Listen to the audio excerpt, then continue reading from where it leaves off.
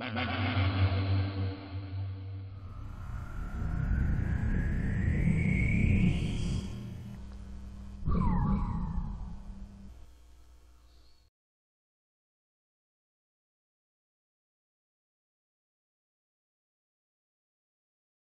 before, but switch broke on it, so they changed the switch design. Well, let's get these environmental test changes.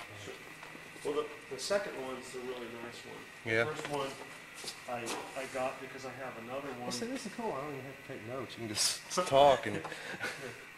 Yeah, this one has the top with the chart recorder and the over temp guard. It's called Tenny Junior. It's got built-in refrigeration. And really wide range of temperatures. About 1 cubic foot, give or take, maybe 1.2 cubic foot interior. Very popular unit. Now let's look at the temperature range on this. I wanted to kind of see if it says anywhere. I mean, can you find out, because it's very important. I'll pull the specs on. I have specs on just about everything here. Okay. And I have manuals on just about everything here too. Okay, good. So don't worry about us getting the information. I mean, I have it off the top of my head, but you can get it. Let me get a picture of some of those stations up there. Yeah, this one's a little easier to get a picture of. Yeah. That was a nice unit.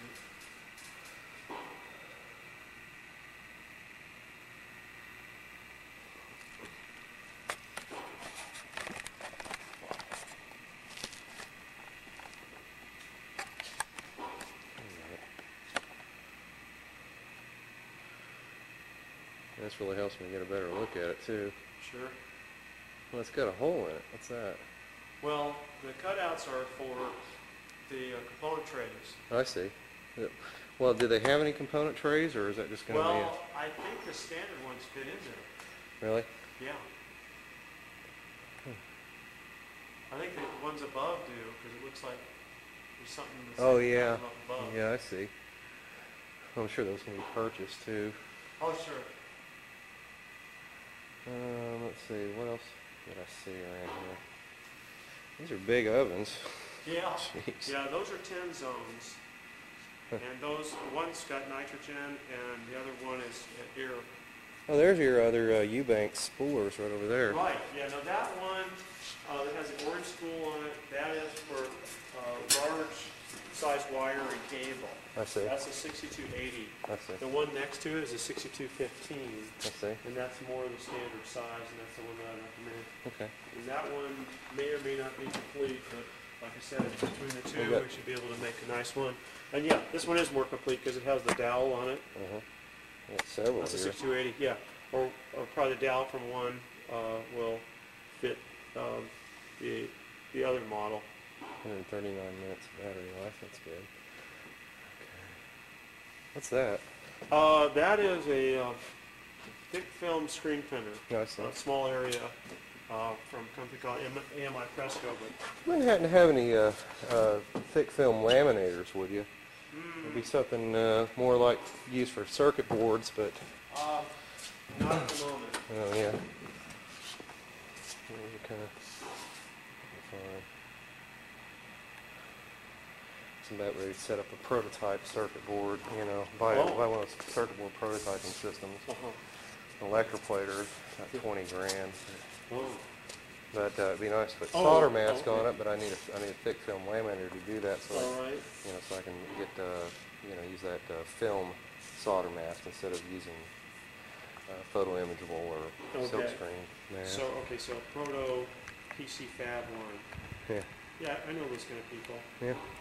Yeah, I do too. I mean, I was going to buy one from this guy out of, I don't know, whatchamacallit. I figured I'd use that stupid direct lease since they only want to deal with new equipment. Oh, really? They don't like used, huh? Yeah, they don't. They're I mean, kind of strange. Well, they'll do used 2 years, but you know, like your stuff I finance for like 4 or 5 years, and they're like, we don't do that except for new stuff. Oh boy. So you finally passed them that time, but after that you go, oh no. Exactly. 2 years. Oh boy. Which is weird because, well, I mean, I guess everybody else does that. Well, the last, I mean, whatever length time you want for you. Yeah, I know it. I mean, it should because it holds its value well, especially right now. You know what I yeah, mean? because based on what your initial cost. What do you have this? Is this a freezer? What is Now it? that's more of a limited range. Oh yeah. So, yes, it's a hot and cold, but it's not going to be like minus 177 Right. plus It's like 300 or some kind of something. burn-in chamber or something. Is that what Yeah, that is? it's a burn-in chamber. Well, what kind of juice that uses? It's not extreme, from what I recall. That probably goes for quite a bit. What Yeah, would? we powered it up. Yeah, so that's a possibility, but like I Well, said, this would be a possibility for down the line because, you know, we may want to do sample burn-ins used on our production line. You know, that the other chamber would be more for development, you know, R&D, but, you know, we may want something like that eventually. Yeah, that's right, because that's like the real acid test, but this Right. is more of a burn-in Yeah, test. yeah, that's more the R&D. This would be more a Yeah. production thing. Right, yeah, this one new was 30 grand, Mm-hmm. and I'm asking 5 for it. Oh, really? Yep. 5? Yeah. Yeah, that's excellent. Yep, the only reason I think it's here is it's kind of specialized, and the factory wanted to buy it from me at one time for almost that amount, and I thought, no, but, you know, Yeah, it's, that's pretty cool. it's a pretty nice looking unit. I didn't even realize this section over here had a light. Oh, yeah. I didn't Yeah, even see so that. it's not made by the same people as that other one. This is an ATI. From what you can tell, the ATI is this aluminum extrusion I see. in the construction, Uh-huh. but a lot of the aspects are the same. That's pretty cool. Yeah. It's an ESD surface, Yeah, an isn't it? ESD mat, and if it doesn't clean up, it's not that expensive to buy a new 4-foot piece of ESD matting like that. Yeah, see, these tables are some of those things. See, what I like about this, it's got a bigger surface on it. You know, it can double. Bigger work area. You know what? Why don't we pull this out? Because in the meanwhile, stick the chain off here. Yeah, I get a picture of some of those conveyor systems.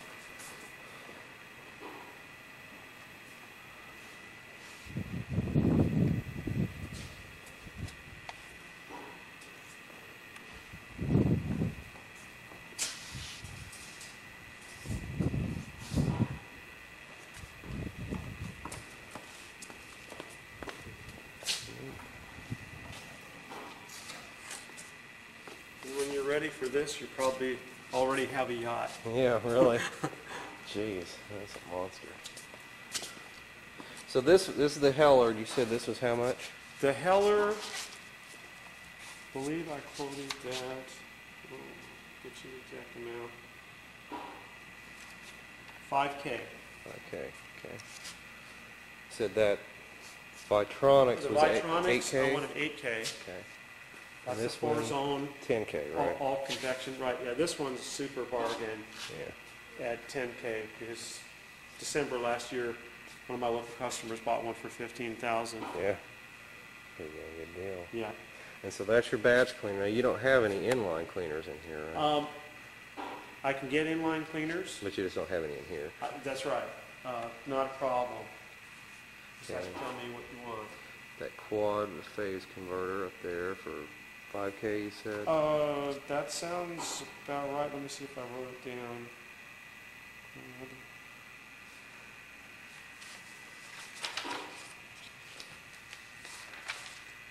Novastar is 6.5K. That's right. You got a good memory. So you got another automatic screen printer up there, I see. That Vitronics unit there. Yeah, I'll write the quad down. You can write it down. That sounds right. Well, that's a big chamber. That's an oven. Oh, yeah? Yeah. Cool. But it can be, Be good for drying silk screening. well, Tell you that much. you can roll a cart, a small metro cart in there because all you need to do is create about a 2-inch rise ramp, Uh-huh. and then it goes right in the chamber.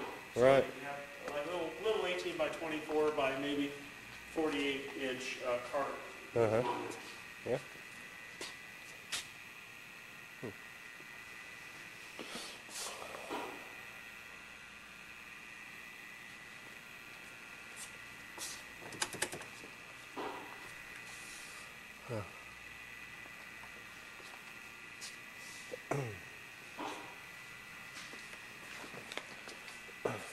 Now, is there some reason these things jam? Because he had one of them that's kind of jammed. I don't. I mean, is there something that we need to kick loose in there or something? Because he said it kept blowing the breaker when he was trying to rotate the Lazy Susan on it. There must be something that's stuck in it. Now this is a S&D component taping machine. Oh yeah? Yeah. Oh. So if you got some parts that... Was this for axials or radials or both? No, surface mount. Just surface mount. But a full range of surface mount. It's called a Systemation. Uh-huh. Interesting. Yeah. Well, how the hell would you do that? Well, I mean, you get. Oh, this is for this to replace a sequencer, I would think. well, I guess maybe if you have some real specialized part and you don't want to hand place it, but your pick and place machine will place it. You can feed it onto the tape, just like the manufacturer should have done for you in the first place. Yeah. And then you put it in your machine, and then you go to town. So you got to manually feed your components. That's on the right. tape. It's not an automatic one. There are automatic ones. This one is 5K. New it was 16,000, and we used to get $8,000 for these. Systemation MT30, I think it is. But that's, I don't know if you have need for that. Probably not. Yeah, not most yet. people don't. Another test chamber. Those are, well, one is a helium leak detector, and this other thing is a spray fluxer that goes for that big electrovert wave or that other big electrovert wave. Let's see. And then this is probably too big for you. This is a 6-zone, about 14 feet long. And you're probably looking at about 100 amps and 208 or something like that. But it's got a lot of good value. As a matter of fact, if you think you grow into it, I've got this quote. This one quoted also for 10K, but it's not as popular brand as Heller. Yeah. Still a good brand, but a good bargain if you want a lot of machine. Yeah, for six zone, that's not bad. Yeah, big belt. I think it's a 20-inch belt. So you're just using standard. Would that apply well for a wave soldering machine? That kind of ducting? I don't see why not. Yeah, it's usually not going to be too hot, I suppose. I'm sorry. I said the exhaust usually wouldn't be too hot. Yeah, I mean your exhaust is 500 degrees. Yeah. Well, that'd be an overkill because really you're mostly just bringing in air volume. You're not really cooling much off, are you? It's really just to remove fumes. That's right. So really it shouldn't be that hot at all. Yeah. I don't know what the rating is on that. Yeah. But the surface mount, they're reflowing at lower temperatures than a wave, but not much. Yeah, our ceilings are a little lower than yours, I think. So. Yeah, these are pretty high. These are 22 foot. Yeah. Ours are probably 18 or so. That's a good height. Well, what's that thing up there? Is that another pick and place? The blue? That's an older pick and place, and the crazy thing is, we were short on space, and I told Zach that I wanted him to part one out, and it turned out that it was almost as good a machine as the Quad 3C because it had bottom side vision. So somebody who gets the 3C, if I wanted to, I say, hey, look, I've got a lot of replacement parts, and some are pretty expensive because the vision is very expensive. Yeah. But that's an entry-level pick and place. Your machine will blow the doors off that. The only thing about the Quad, let's call it Quad 34, that was predecessor to the Quad 100, is that if you get the vision, then you can place 25 mil pitch parts. That's about the only thing that machine would have over yours, and the fact that it has a larger work area. Right. I think you can do about 20 by 20 board with that, but that's about it. Okay. But a very slow machine. Yeah. In comparison to yours. Oh, one thing I was talking about before, this is a very user-friendly machine, and that one that you like back there, the Mamiya, this was made by the same company, Mamiya Denshi. This is called a Mancorp ECM 93, and it's just a bread and butter, real easy to to use, pick and place. It has a teach camera, and largest board size will do is about 13 by 16. This I like. See, this you can put through-hole components in. I was kind of curious about these other machines, you know, the surface mount. If it's risen off the, off the base, you know, if it doesn't have a metal base like that, that'd be perfect, because, you know, those LEDs are... Yeah. Well, yeah, I have seen people do die placement with this machine. The thing is that it's inexpensive enough that if you want to start customizing with it, you're not paying a fortune for the basic machine. Yeah. And this one... How much is it? I'm quoting $10K for that, and that's with, I think I've got about 15 feeders. New, one of my local customers bought one for $48,000. They liked it so much they bought a second one. And then I actually have two local customers that bought two of them through me brand new. Yeah. And the last one I had like this, it went for $17,000 with 28 feeders. Why is it so expensive? Is it because it's finer pitch, or? Well, supposedly it'll do 25 mil pitch the way it is. Definitely if you get a squaring station, there's a 20 mil pitch squaring station. That's part of it. The other thing is that it's still a current model series. They're probably the easiest pick and place there is to run. Really? Yours is relatively easy. This is even... Does it have vision in it? It has teach camera. I see. Some of them have vision, but their vision's a little bit overrated. I see. Actually, now they have a type they have laser guide vision that's pretty good. But the early vision, to me, looked kind of hokey, and they charge you 20 grand for it, which isn't much for vision, but it wasn't really that great. What's that other screen printer? Right, that's the HTI HD2. Did you move this here? Yeah, I moved this here. You had to get the ladder out. Yeah, I was going to say, I don't recall that being instructed. Yeah. So this was 6,500 base, and then, what did you say, 11,000 with the vision? It's with the vision. Right. And that little one down there was? 6,000. 6,000, okay. I mean, that's negotiable. The thing is that I've got a consignment, and that's what the guy wants for it. Right. But, you know, if it's something that's a reasonable offer, I'm sure we'll talk about it. It keeps making that noise. Oh, you know what it is? It's this pallet jack. I've got to lower this down. Oh, you want me to move this out of the way? Can you take a picture? Oh, no. Or you want to take a picture of this? Maybe. Actually. Yeah, because that might feed those parts of yours. Here, I can get this out of the way.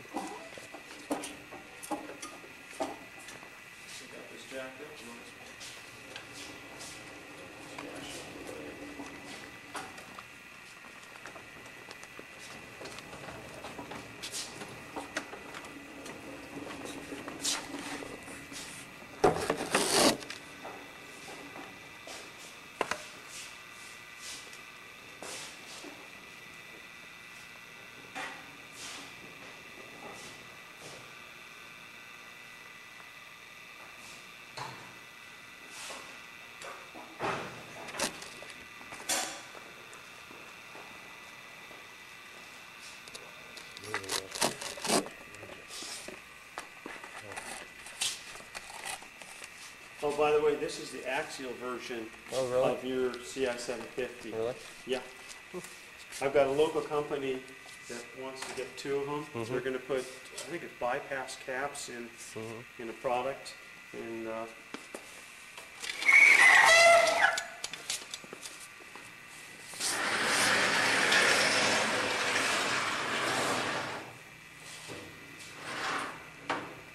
well, they never made a radial version. no. Maybe it was just too complicated to do. Oh, I can't Oh, your address? even. Yeah.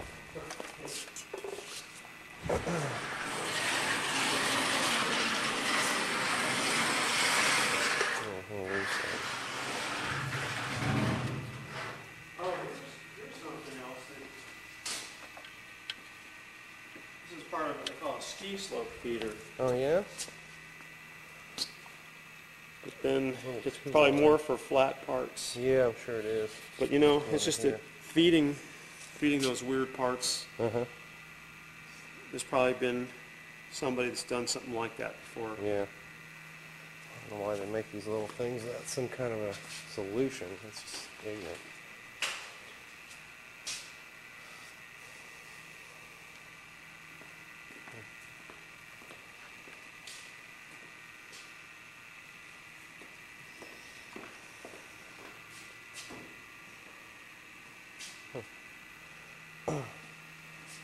What's this? Some sort of solderability tester or something? Which is that? No, that is a through-hole rework and soldering system. I see. It's got a little that one I solder showed you fountain in it. before that was for surface mount. Mm-hmm. I mean, if believe it or not, this was $48,800 new, Yeah. and I only want a small fraction of that. It is a computerized, conveyorized desoldering system. So let's say you had 5,000 boards, Right. and one part that your vendor gave you was defective, and you have to desolder it, and you only want to take that out, and then you get 5,000 good ones, put them in. Yeah. Then you get a program, put the boards on there, set it up, pulls it out, put the new one in, Mm-hmm. and it makes it kind of a no-brainer once it's programmed. Mm-hmm. Whereas it's a little bit unwieldy to do it, with other methods, because this one clamps the board and it's very precise, and this is the top of the line of desoldering equipment. Airvac is the king of desoldering. But this is pretty elaborate because it's got solder pot that will Solder fountain. like a solder fountain that'll pump up to a 12-inch wave. This, believe it or not, it's not all there, but when it's fully set up, it's a spray fluxer, which, spray fluxer alone are pretty pricey. And it's got a top and bottom IR. So you got a computer, you have it's conveyorized, and you have advanced fluxing, and really then that was the top of the line soldering it. Top and bottom convection. Now the top line would be top and bottom IR, and it's just automated through-hole desoldering soldering system. And how much does something like that go for? If we don't have to get the spray fluxer going, I'd like $7,500. If we have to make the spray fluxer work, I'd like $12K, which is a fourth of what it was new. Yeah. Huh. I'll have to keep that in mind, 'cause that could come in handy at some point. Carts. Interesting.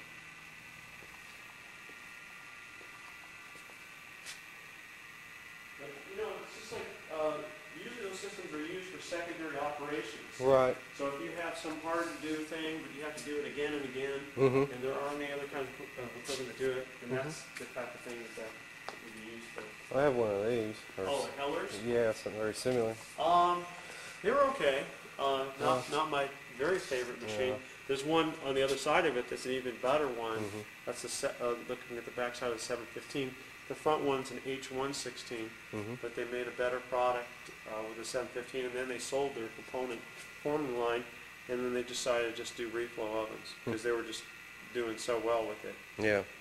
So I know the people that bought their product line, and then it's since been bought by somebody else. Let's see. Now we're kind of in the, well, actually there's some generic things, like there's hexagon soldering irons, and then, but this is sort of a parts area, miscellaneous area back here too, but some standard products. Nice cart. But at least these carts that give you some idea of. How much do you sell? Well, how much do you sell like these roll-around carts here for? Well, yeah, that's a good thing I was going to mention to you. This is very, very useful. New, they were about $1,000. Used, we get about $300. Wow. These are ESD I can type tell. of storage. I can tell. Well, storage and handling carts, but really it's just, let's say you have assembly in one area, and you have soldering in the other area, you have rework in another area, inspection in another area. This is a good way to handle the boards. Yeah. because they're narrow, but then they, you know, have adjustable shelves, Right. and they hold a lot of boards. Yes. But then this is more your typical Metro card, Mm-hmm. and then some of these funny little green ones, those are probably more useful for us for moving machines around. Hmm. Now that is a unique kind of screen printer. That's a vertical, brand new vertical separation manual screen printer. Huh. What happens is it's got a feature that you usually only see on the very high-end printers, Mm-hmm. the 6-figure automatic printers, Mm-hmm. pass-through printers, where after the print's made, the stencil moves straight up, Mm-hmm. and then it goes back like a clamshell at an angle. So the Right. idea is there's less of a chance of smearing this nice print Right. you did versus if you come up at an angle with a clamshell. But, you know, the conventional ones are still good. It's just that this might be slightly better. Neato. Well, I think that probably covers our bases in here. Okay.